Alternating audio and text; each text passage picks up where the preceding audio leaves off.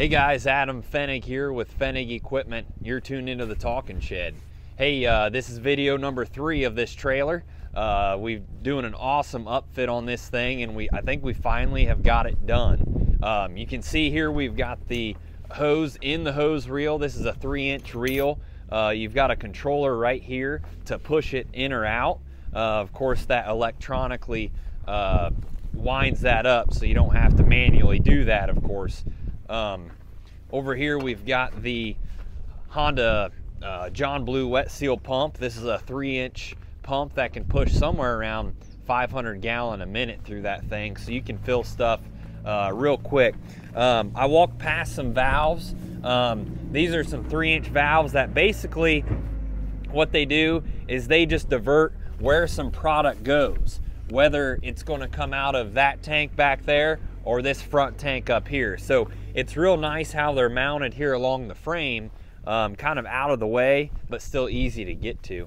Of course, we've talked about the inductor, nothing too fancy there.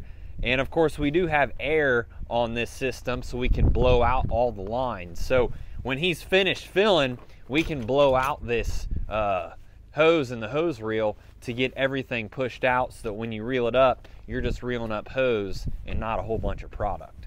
Here is a fill port, basically from his home tanks. When he goes home, he can fill onto here, open his valve, and he can fill his tanks from there.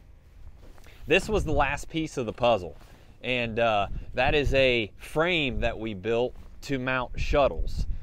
He's going to have 4 different shuttles, one here, one there, and then 2 on top of different products. And then he's going to run those shuttles. These are the fittings that go on the shuttles. Can you see them? Yep. Those are the fittings, and then they run through the Dura Products metering system. So it's real handy how we've got this Dura product meter. If you come up here, it's finished. We've talked about it before, but the 4 totes, you know, they're numbered 1, 2, 3, 4. They're going to correlate with a Dura meter that's numbered right here. 1, come here, you can see these numbers. 1, 2, 3, 4.